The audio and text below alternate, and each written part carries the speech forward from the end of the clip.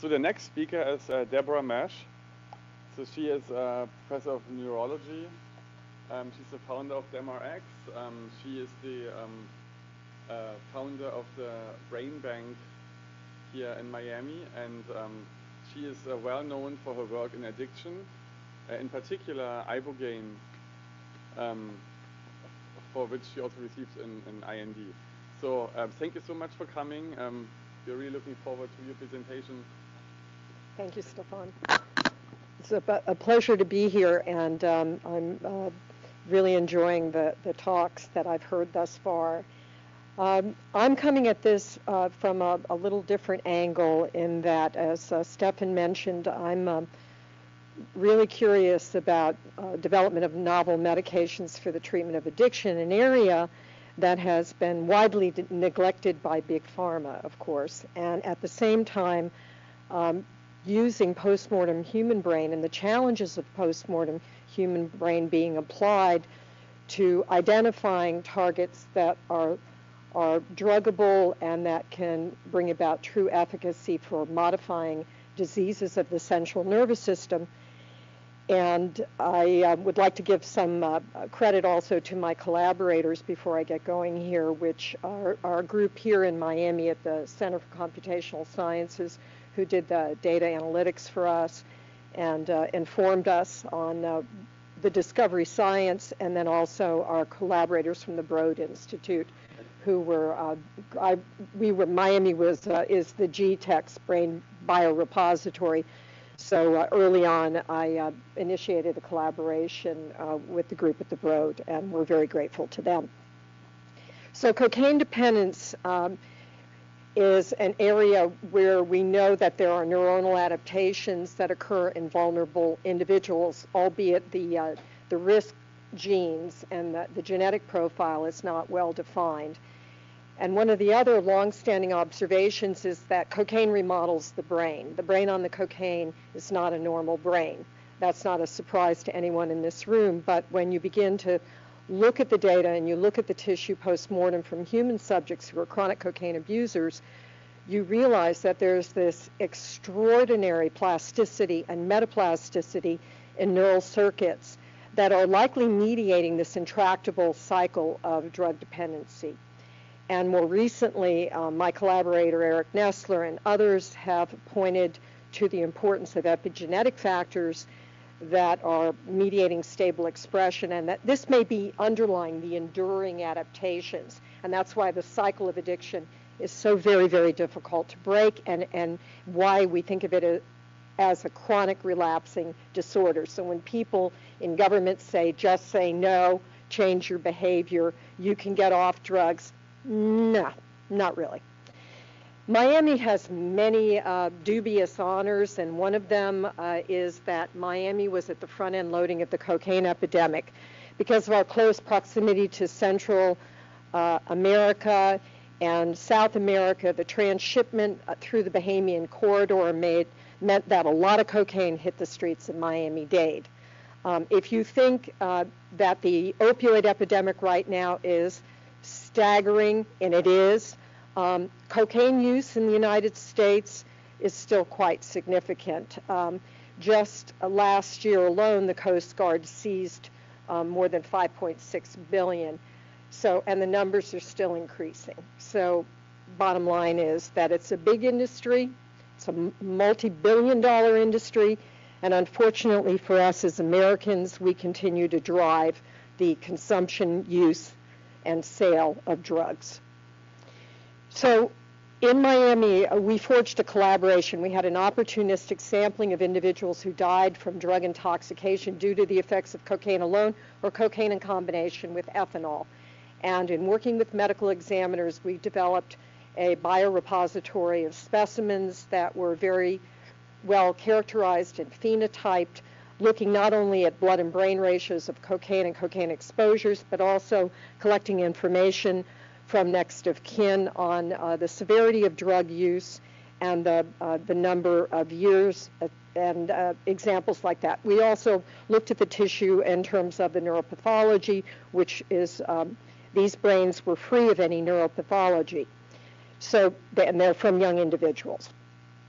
we designed a study where, funded by the National Institute on Drug Abuse, where we took two brain regions, the caudate, which is part of the dorsal striatum, and the nucleus accumbens. The nucleus accumbens is kind of, you can think of it like drug, sex, and rock and roll, because all drugs that are abused by humans will lead to elevation in the neurotransmitter dopamine in the nucleus accumbens. So the nucleus accumbens is where we think is a convergence of the reward signaling in brain. But the caudate, the dorsal caudate, is very, very important for the compulsive behavior. And there are very elegant studies done by Berridge and others who have demonstrated that in rodent models, if you take animals that self-administer cocaine at very high rates, you'll see a shift from the acquisition and the elevation of dopamine in the ventral part of the striatum.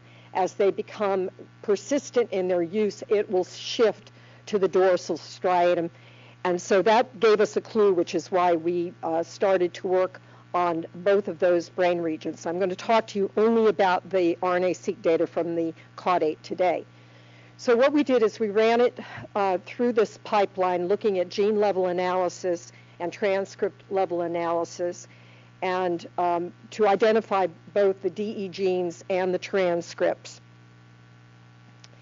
And the cohort demographics are shown here for our subjects. Again, I think someone this morning mentioned about the challenge with looking at postmortem brain, but I would like to make a plug to say that postmortem brain can be used with great success as long as you do the QC parameters and you try to filter out noisy specimens at the front end. And here you can see our cohorts are unaffected controls, and our cocaine dependence cohorts are matched. Notice that we are only running males in this first group of 25-25, and the race breakdown is shown there as well. So we didn't do the females in this study, and I know that that's politically incorrect, but there was a rationale for this first approach, especially because, remember, women are less likely to become addicted to drugs than men, and also women, when they do become addicted to drugs, tend to have a much higher comorbidity with other neuropsychiatric disorders. So we tried to stratify here going in. You can see the RIN values are very high for the brain samples, and then we also have blood and brain levels. So when I show you the cocaine and the benzoyl ecgonine, which is the metabolite of cocaine, what I'm trying to show you here is that we are looking at the extremes. So these are very severe cocaine-dependent patients who are in their active phase of addiction at the time that they come to brain autopsy. The data shown here are illustrating the volcano plot in A, and you can see the heat maps for the DE genes in A on the right, and the transcripts in panel B. There were approximately 331 upregulated genes in the dorsal caudate and about 124 downregulated genes. And you see that we get good separation on the heat maps. Here shows the visualization and the PCA analysis of gene expression from the two pipelines. And again, focus just now, please, on the caudate data in panels A and C.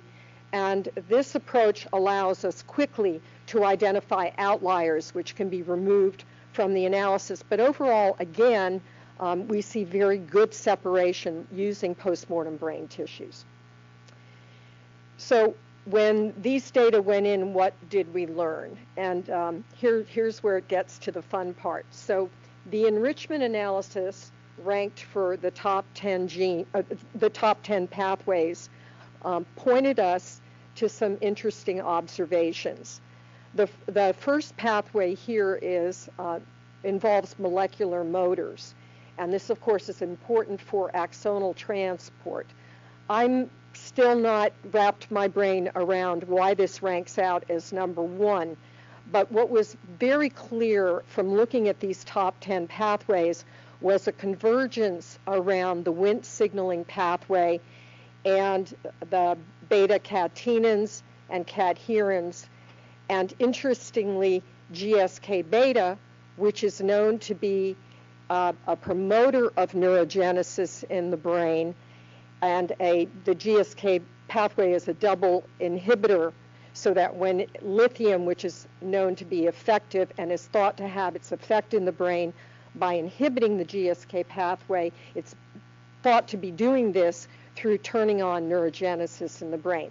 So this was this amazing convergence around these pathways. And Sonic Hedgehog also popped up at rank number 8. And what was extremely interesting here again is that Sonic Hedgehog is known to be turned on and to be very important for the dopamine signaling pathway in the brain and the striatal inputs from the substantia nigra to both the caudate and the nucleus accumbens. And Hedgehog is in developed brain is known to be important for maintaining that dopaminergic phenotype. And to anchor all of this and on the biology, on with the known biology, is that number 6 gives us a process that's very well understood and known both from animal models to the human, which is glutamate regulation of dopamine signaling via the D1 receptor. This is a well-known and well-understood pathway. Glutamate's known to be involved in cocaine sensitization, and the reward signals are being mediated through the D1 receptor subtype. Last but not least, number 10, the RAP2A signaling. What does that do? Well, RAP2 stabilizes the Wnt ligand in the membrane. It's a co-receptor. And so here that pathway also came up. So this gave us a clue. This gave us a clue that perhaps what was happening is that cocaine was turning on the birth of new neurons in the dorsal caudate, the neurogenic niche, which is known to be found in the human brain, but not in the rodent brain. So we've further validated some of the key genes from the RNA-seq that are in the Wnt pathway using nanostring and using qPCR of the RNA extracted from human postmortem brain. And I'm not going to go into great detail here, except to say that we did validate, and the numbers were very good. So what do we know about Wnt signaling in the brain? Well, it plays a key role in neural networks, LTP, and memory. We heard a little bit about that from the earlier talk. It's very important for synapse formation and synaptic maintenance. I already mentioned about neurogenesis, regulating a specific network of transcription factors. It's involved in neuronal maturation and synapse formation. And now we have this transcriptome analysis in the human brain that is providing a basis for targeting, perhaps, key signaling molecules that drive neurogenesis. And then we ask the question, can we use this pathway, which is a very hot space in cancer biology, to begin to make some ideas about where we could modify the pathway and where we might have success in terms of small molecules. So I'm going to go back to the rat for a minute, the rodent model. So I mentioned that there are differences between the rat and the human. Well, there are the subgranular zone, which is a neurogenic niche that provides new neurons. There's about 100 to 150 neurons turned on every day in the rodent in this part of the brain. To give you an idea of its activity, is also seen in the human. And this pathway is modified by neurotransmitters, again, all of the monoamines, dopamine, serotonin, and norepinephrine, which is elevated by cocaine. All monoamines are increased by cocaine.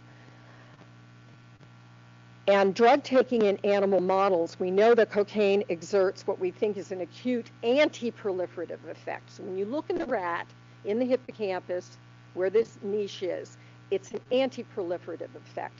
However, when you look during withdrawal states, this pool of immature neurons seems to be recruited, and it's thought to be recruited for the acquisition and future processing of cocaine-associated memories.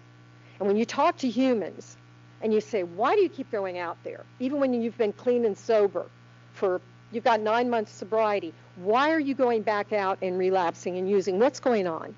And they will tell you, and you will hear it over and over again, they're chasing that memory of that high.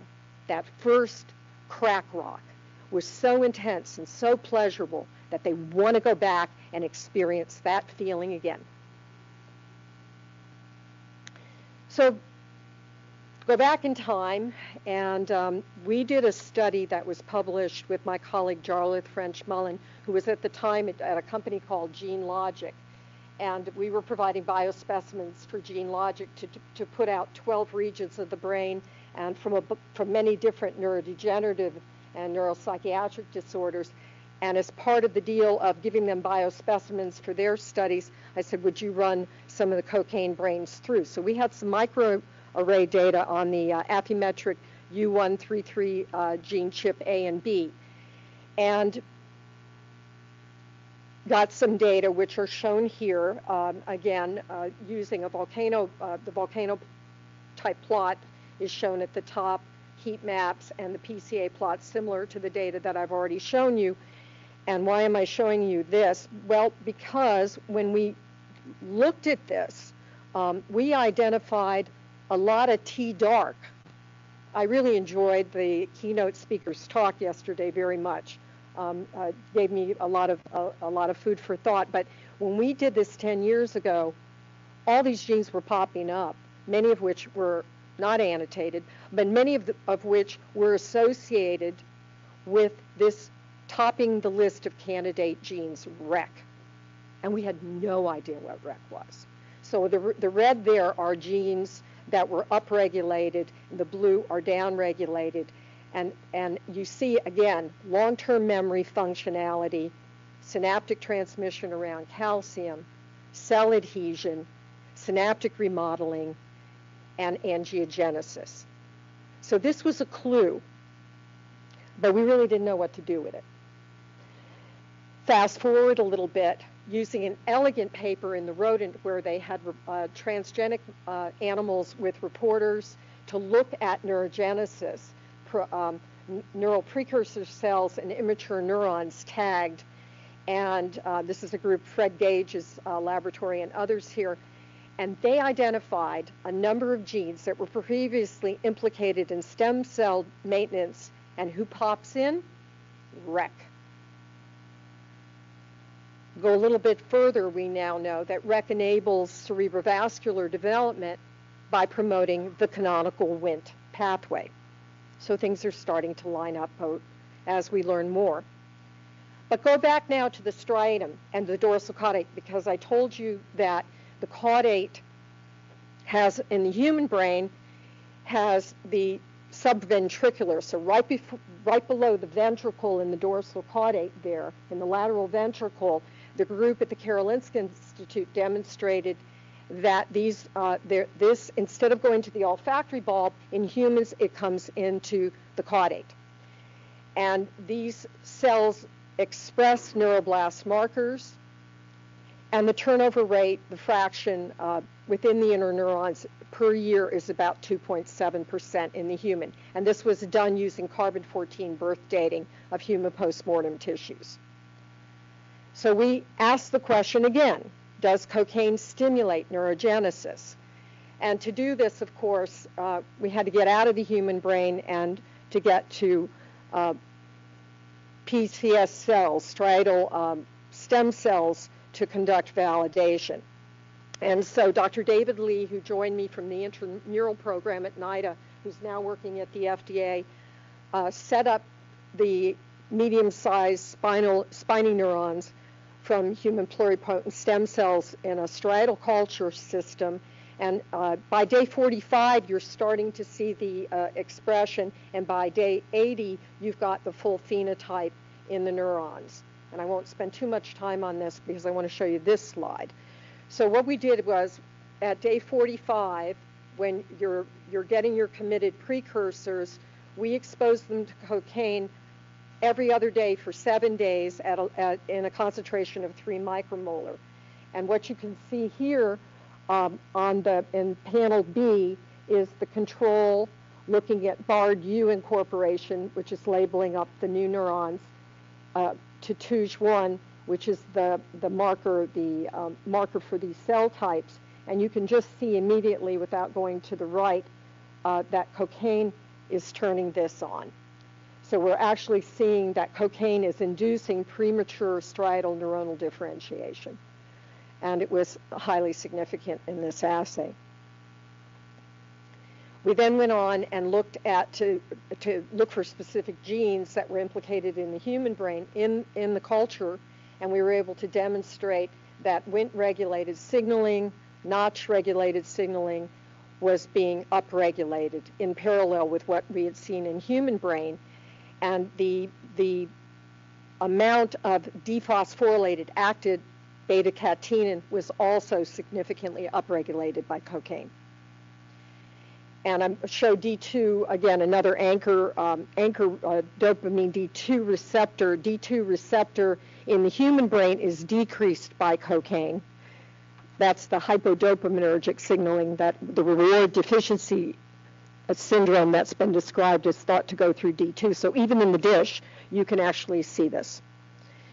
So we went back into the human brain and we said, can we label these? Can we look at them? So here we're showing you the LAV family members, HUCD tag neurons in the human caudate, just to give you a feeling of what the normal architecture looks like in the cocaine compared to control. And go with the next marker, we went with double cortin, which, as I've said already, is an early neuronal marker of cells that are still proliferating but committed to a neuronal fate. And we were able to demonstrate that there was a qualitative increase and that you could see actual clusters of these immature neurons coming in to the dorsal caudate. Using confocal microscopy, we took it a step further, and the DCX, as I mentioned, marks the neuroblast and the newborn neurons, and neuro-N, of course, labels all. And if you put that together, you can see that it's overlapping. The DCX is overlapping with new neurons. So these are indeed immature and new neurons. Of course, we don't know if they form their synaptic targets. We don't know their functionality, but it's definitely that they are there. So where do you go from here? Obviously, the human brain is vastly complicated. We've already heard, and very exciting, about the ability to get neurons and astrocytes and blood vessels on chips to begin to look at this. And it's important that we need to obviously take a deconstructive approach, focusing on individual brain regions. We've already begun work now, not only in the 2D model that I've already showed you, but we have cerebral organoids working with collaborators in Luxembourg right now, where we've just started the study to begin to ask some of these same questions. But what's also interesting is that we now know that there's recent papers that have come out that show that ex vivo studies demonstrate rapid neurogenesis through transcriptional activation of neurogenin or neuro-D1 in human stem cells. So you can just really take the stem cells, hit them with neuro-D1, and they rapidly turn on to neurons. So again, this is fitting in with the puzzle that we're showing you here today. And we're really excited to be able to get into the organoids and to apply the transcriptomic approaches that we've already heard about here to start to understand cocaine's dynamic effects. And I just want to end on this idea that looking at the Wnt signaling pathway and thinking about that there may be differences between the neurogenic niche and the secreted proteins that are regulating parts of the Wnt pathway in the striatum from the hippocampus, that this may offer us an opportunity to come up with small molecules that would be modifiers of this pathway. Obviously, it's going to be a complicated thing because neurogenesis is thought to be the mechanism of action for lithium. And there's a lot of interest in CNS intractable mood or non-responsive major depressive disorders that are not treated by the current drugs. And everyone's depressed in our country too, so that's a blockbuster drug that gets the industry that gets the attention of the pharmaceutical companies. But it may be that this, by modifying and tuning up or tuning down the Wnt signaling pathway, that we could have a good efficacy on this target, which hasn't been thought about for the treatment of addiction.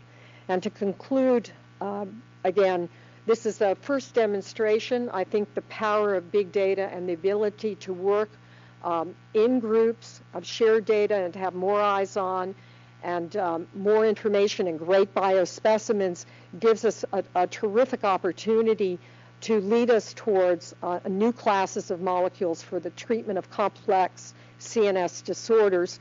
And our team is very eager to work with Stefan and his group there of medicinal chemists to start to converge these data sets, and that is underway in our laboratories. And I thank Stefan for inviting me to present today.